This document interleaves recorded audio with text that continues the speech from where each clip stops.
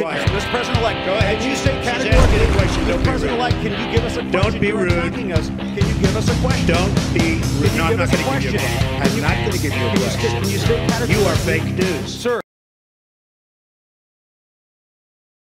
Hi, I'm Dr. Dave Janda. Welcome back to Dave versus the MSM. I'd like to thank you for joining me today and thank you for networking this information. We are available. As you know, I can only go so far on this platform because of,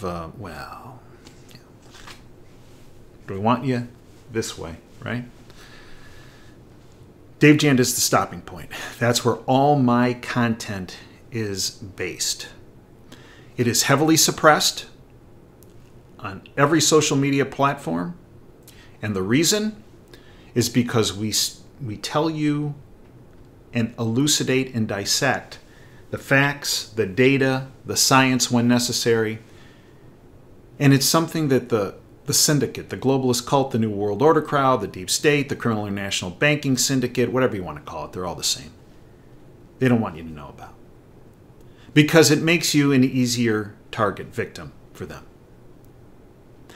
And it also protects their business plan and operation.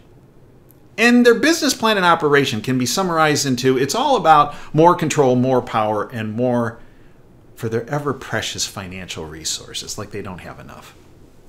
At the expense of you, and your freedom and your liberty, and your future and your life, and our constitutional republic. That's what it's about, folks. When you dissect out the criminal syndicate, the globalist cult, it's really run by the banking families. Every time I say this, I get in trouble. So why not more trouble? The Rothschilds, the Rockefellers, the Lazards, the Pinkuses, the Warburgs, the Seifs, the Loebs, just to name a few. But the very top is a family called the Payseur, P-A-Y-S-E-U-R family. And you might say, I don't really hear about them other than Janda talking about them. Well, that's because you get in a huge amount of trouble when you do. And that's just the way they want it, in a sense that they want their middle-level puppets. And look, too many people still believe to this day that the top of the food chain are the Klaus Schwabs and the George Soroses and the Obamas and the Clintons and the Bushes and the Romneys and the Ryans and the McConnells and the McCarthys and the Pelosis and the Schumers. Stop. They're middle-level puppets, all of them. They think they're high-end, but they're not. So don't fall into that trap yourself. Because if you focus, and this is what the banking families want, they want you to focus on the middle-level puppets, because then you don't realize that there's a whole chain above them that's really calling the shots. And one of the tentacles, a big important tentacle, maybe their most important tentacle, is their central bank system around the world. Here in the United States, it's the Federal Reserve, created in 1913. Implemented in the dead of the night through Woodrow Wilson and a Congress that was controlled, that voted on Christmas Eve to bring them into power, to take control of the money supply. Because if you control the money supply, you control it all. And that's the business model they've relied on for over 100 years worldwide. Jim McCarthy recently wrote The Money Spiders, the Ruined Nation of the United States by the Federal Reserve. Remember, federal's in the name, but they're not part of the federal government. They're not part of the executive, legislative, or judicial branch of the United States government. They are an independent entity. They are a group of bankers that got control of our money supply and still do have control of it. And they only look out for the interests of the bankers. Not you, not me. They don't give a rip. We're about unemployment, we're about inflation, and that's our mandate. Stop. Their mandate is to launder as much money as possible from the useless eaters, us, the taxpayers, into their banks, their banking system, their banking families. That's it. And they're all corrupt. Here's what Jim McCarthy said, quote, now this is being politically correct, to call these criminal scum this. Sneaky and underhanded. Sneaky and underhanded. Criminal and evil. Huh? It's more like it. The Federal Reserve has been sucking the lifeblood out of the United States since 1913, since its creation. Like a black widow spider, it weaves a web of corruption and deceit. Unknown to its prey, well, not you, not me, but that's what they want, to be unknown. The Fed's bite is poisonous, deep, long-lasting, and brings financial upheaval and misery to Americans, end quote. You can say that about every central bank in the world, and it's to every person of the world that they bring misery to. And they cover their tracks by providing false and fraudulent data through what? Their little puppets, their bobbleheads in governments. Producing data about unemployment, about inflation, to just keep you in line. To think, gosh, my financial life is not doing well. But I hear the government statistics that are repetitively repeated through ad nauseum through their propaganda arms and the bought-off lamestream fake media, which, as I've told you, also includes Fox News, and I've gotten a lot of trouble for that over the years, but I've been right. The Murdochs that own Fox, they sit at the Council on Foreign Relations. Come on, globalist thinking implementation tank. They feed you propaganda, bogus information, data, to keep you in line, to make you think it's your fault that you're not doing well financially. No, they want you pointing your own finger at yourself rather than them as being the perpetrators of this. Well, I'm only working 2 or 3 jobs. I guess that's not enough to... What? They're the culprits. They're the criminals. They want you to believe that the unemployment rate is 4%. Well, I'm unemployed and I'm really looking for a job, and there's supposedly all these jobs out there, but I can't. And then you get people in the independent media that tell you the truth. Mike Snyder recently wrote this: more than 105 million working-age Americans do not have a job right now. Our long slide toward economic oblivion continues, and survey after survey has shown that most Americans are deeply unsatisfied with the current state of the United States economy. Inflation's out of control. Most Americans are getting poorer due to the rapidly rising cost of living. The housing bubble has started to burst, and the commercial real estate market is a giant mess. But unemployment is supposedly to be our bright spot. The Biden administration continues to tell us that unemployment rate is less than 4%. Now, there are a lot of jobs available for those who want them, but is this really true? Not.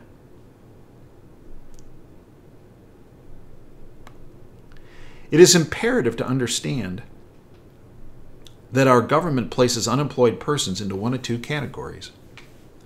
Jobless people are classified into 1 or 2 categories by the Bureau of Labor Statistics.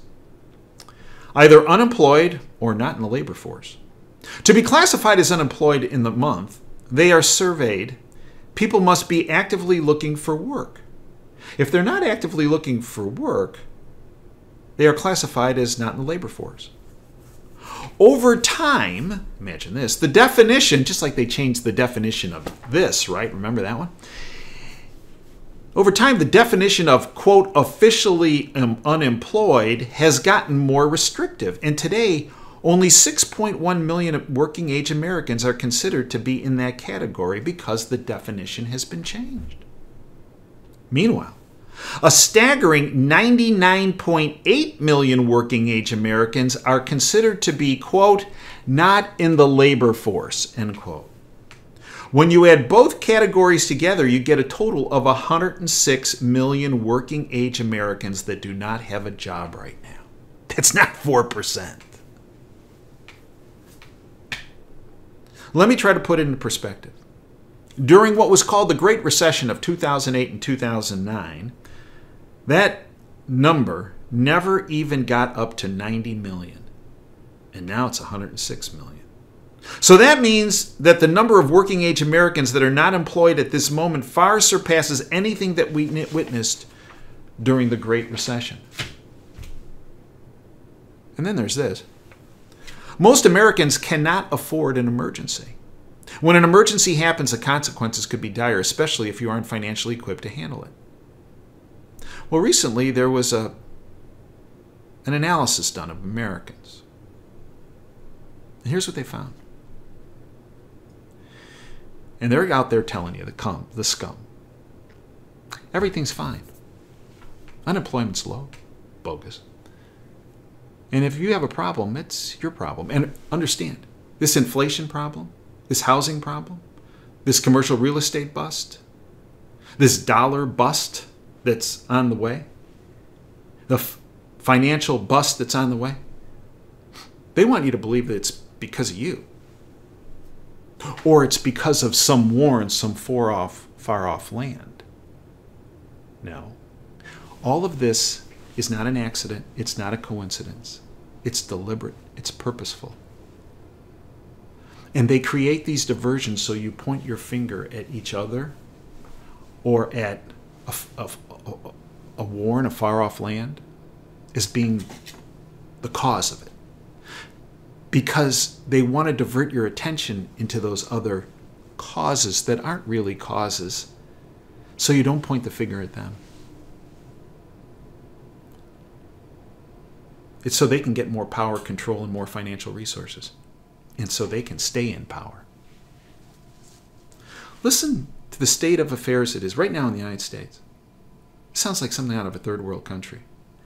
Specifically, 1 out of every 3 adults cannot cover a $400 emergency expense. 1 out of 3. Barely half of Americans have 3 months of emergency savings. Wolf Richter delved deeper and broke down just how severe a financial emergency that people could handle. The results are eye-opening. What's the largest emergency expense individuals could handle right now using only savings? 46% could not handle $2,000 or more. 11% couldn't handle $1,000 to $2,000. 11% couldn't handle $500 to $1,000. 14% couldn't handle $100 to $500. And 18% could handle less than $100. In other words, more than half of Americans could not pay for a visit to the emergency room, the average cost of which is $2,200, without resorting to loans or possibly having a yard sale. But don't worry, they'll tell you, the government, we're there to back you up. And they keep quoting the FDIC, the Federal Deposit Insurance Corporation, saying, well, what limited money you plebes do have in the banks, it's protected because we can protect up to $250,000. Well, I went to the FDIC website. They backstop $17 trillion worth of deposits in banks in our country.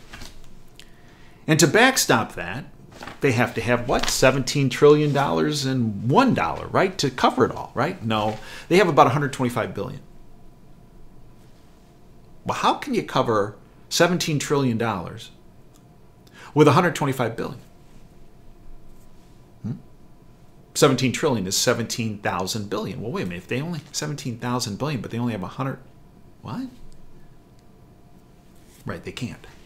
It's a shell game. It's a con. They're not there to protect you. But wait, no. The FDIC recently bailed out, remember, that Silicon Valley Bank and their depositors. In fact, they said, well, even if you have 250,000, more than that, we got your back. We got you protected. Well, let's look at that.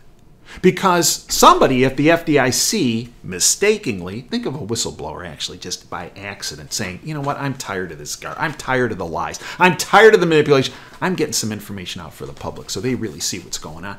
The FDIC, quote, mistakenly, end quote, releases complete version of a document showing the U.S. government spent $12.7 billion to bail out just 10 wealthy depositors amid the banking crisis this past March. 10 depositors had $12.7 billion in Silicon Valley Bank. 10. And that's why the FDIC bailed them out. Spoiler alert. They were all Chinese accounts. How does that make you feel? Make you feel good? Yeah. This wasn't about systemic risk. It was about bailing out billionaires who were caught.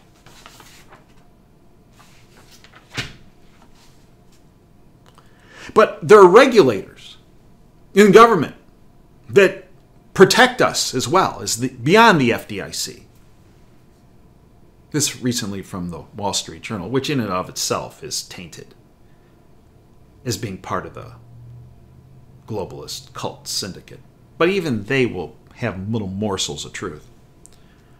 For a second time in 15 years, excluding the brief COVID-caused panic, regulators will have encouraged a credit mania. In other words, the regulators helped cause the problem, and then failed to foresee the financial panic when the easy money stopped. Democrats in the press corps, no, globalists in the press corps, may try to pin the problem on bankers or the Trump administration, but these are political diversions. You cannot run the most reckless monetary and fiscal experiment in history without the bill eventually coming due. The first invoice arrived as inflation. The second has come as a financial panic, with economic damage that may not end with Silicon Valley Bank. And that's not an accident or coincidence. Monetary policy is overseen, handed over to the Fed, Banksters. Fiscal policy is overseen by Congress, by the legislative branch, by the executive branch, all political gangsters, criminals. So then it should not surprise you that corporate bankruptcies reach highest levels since 2010. This from Andrew Moran of the Epoch Times. New data show that a growing number of U.S. firms are collapsing under the weight of higher interest rates as corporate bankruptcies reach their highest first-half levels since 2010. That's not an accident. It's not a coincidence. It's purposeful. The syndicate knows the system's coming down, and they're protecting themselves. But they want as many people to have the buildings land on them as they implode, so that more and more people run to them with their arms out saying, save us, and in the process, give away the remainder of their freedoms and liberties. They've rigged the buildings. They've rigged the financial buildings. Sound familiar? And they want as many casualties as possible. Well, that's evil, Dave. Yeah, that's right. Know your enemy.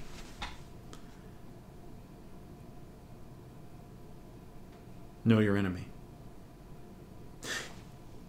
Other countries that are at least trying to establish their own beachhead as the system comes down, because they realize the system is coming down, are pushing the dollar away. And you need to realize this because it's coming fast down the tracks. August 22nd to August 24th, there's a meeting in South Africa of what are called the BRICS countries. One of the biggest financial announcements were made in my lifetime on July 7th, 2023. William Middlecroop, a financial analyst, spoke about it. It was presented by the Russian embassy. The new BRICS currency will be gold-backed. BRICS, Brazil, Russia, India, China, South Africa. But there are 41 other countries that have lined up, including Saudi Arabia. Can you say bye to the petrodollar? The petrodollar that was set up in 1971 through the Nixon administration to kind of prop up the dollar as the reserve currency of the world. It's crashing down, folks. And as a new reserve currency enters and the dollar fades, a huge amount of dollars that aren't needed anymore come washing back in our shores. And you think inflation's bad now. Wait. No, in fact, don't wait.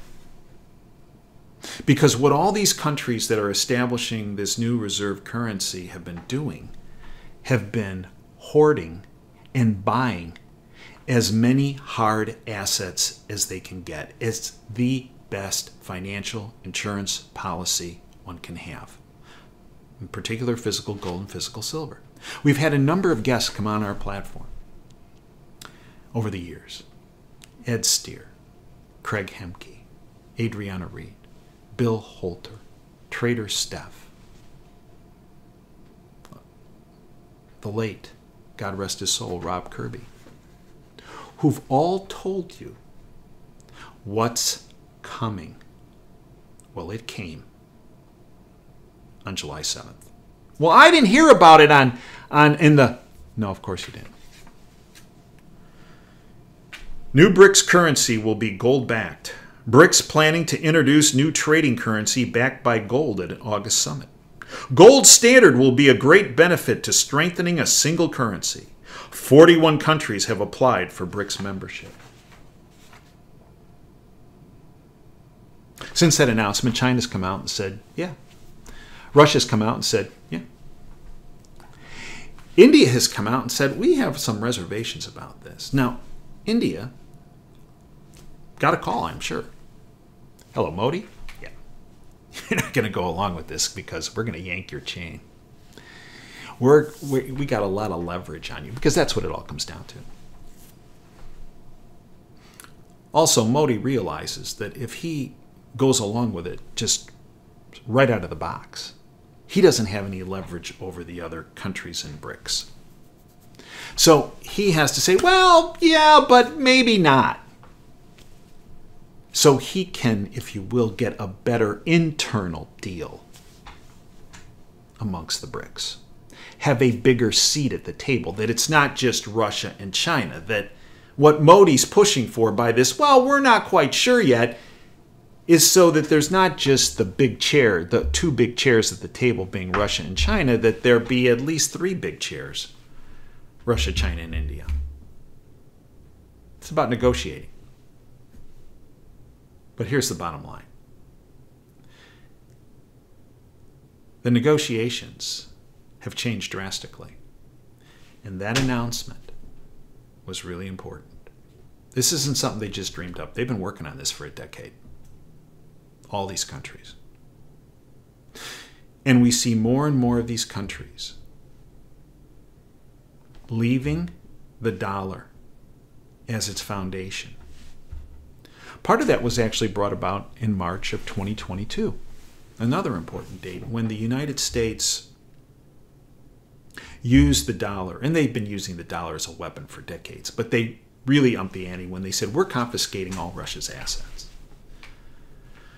And we're limiting your access to trading. Russia said, really? Okay, but all the other countries of the world said, wait a minute. If they're willing to do that to somebody who has nukes, and we don't have nukes, our country, what are they going to do to us? It awakened many countries. And what did they do? They started flocking toward BRICS. The end of August of 2023 is going to be a watershed event and a watershed time period historically. What to do? Well, number one, you need to protect yourself. We've talked about this. The experts that come on our platforms have talked about it. You need to do what those countries are doing that are protecting themselves, that are ensuring their financial survivability. There is a presentation I gave that is the top on our website, davejanda.com, called Dave Janda's Fight for Freedom. And it's about my family's battle for 4 generations, about just this issue, about when government comes in and destroys an economy. And it's about my family's battle against the criminal banking syndicate for 4 generations and how to protect yourself. My great-grandfather was annihilated by the Banksters. But he left an insurance policy of physical gold and physical silver for his family that saved them, saved their lives. That's not an overstatement. Watch the video. Many people believe it's very inspirational. It's also on the top of our YouTube page, what's left of our YouTube page, because they don't want you hearing about that.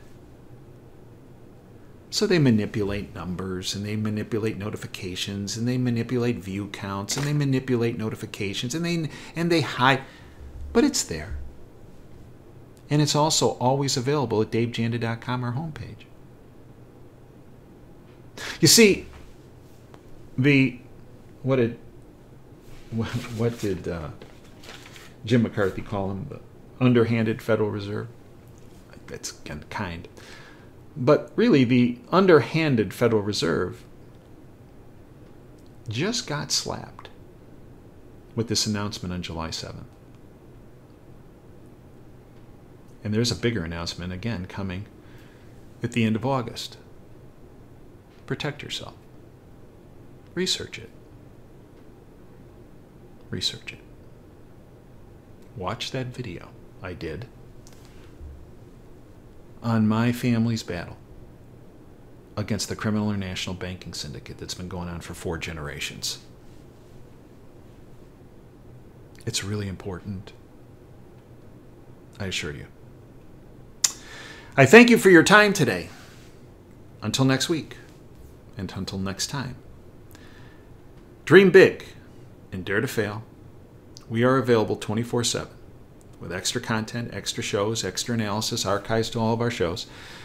And on the subscription side, 30 cents a day. It is beyond cost effective for priceless information that I cannot go into on public platforms. I cannot go into on the radio. But it's based on my 35 years experience with contacts I've developed to put you ahead of the curve and truly save your life on many different planes. Not hyperbole. Fact. Thank you for your time today. Dream big and dare to fail.